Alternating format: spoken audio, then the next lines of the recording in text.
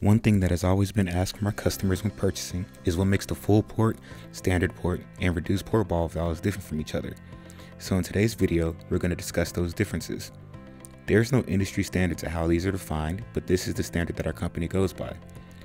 DuraChoice offers full port, standard port, and reduced port ball valves in both stainless steel and brass. Full port ball valves, also known as full bore valves, have no restriction of flow from the original pipe diameter.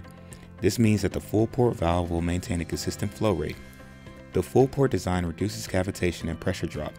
It has a bore opening of 90 to 100%. This means that for a 1-inch ball valve, the opening will be 0.9 to 1 inches. Full port ball valves recommend for pipes where both solids and liquids will be flowing through the valve. The open design reduces the amount of buildup, which could affect the valve's performance over time. Standard port valves have a smaller interior diameter for a valve with the same connection size. Standard port valves cost less and usually come in the same or lower pressure ratings as full port valves. The standard port ball valve has a 10 to 25% reduced port opening. The port will have a 75 to 90% opening.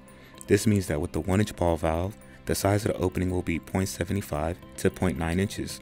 They can be just as effective in some applications where full flow is not required. The smaller opening can cause pressure drop and create cavitation, causing wear on the valve. The standard port valve is good for applications that do not require a full flow. A reduced bore valve body is one of the same diameter because of the tube entering and exiting it. The significant area of the valve may be the ball within the valve body. Because the working area of the valve fits within the body, the bore with the valve ball is smaller size compared to the diameter from the valve's connecting pipe or tube. The reduced port bore opening is reduced up to 40% of the full port bore opening. This means that with the 1-inch ball valve, the opening could be as small as 0.6 inches. The reduced port valve is also good for applications that do not require full flow. It's even cheaper than the standard port because it is smaller and lighter. To summarize, full port ball valves are good for applications that need a full flow. Its size and weight is the reason why it's the most expensive option. Standard port ball valves are reduced up to 25% of the valve and is smaller and lighter than the full port ball valve. The reduced port is further reduced than the standard port, with the port being reduced up to 40% of the valve size.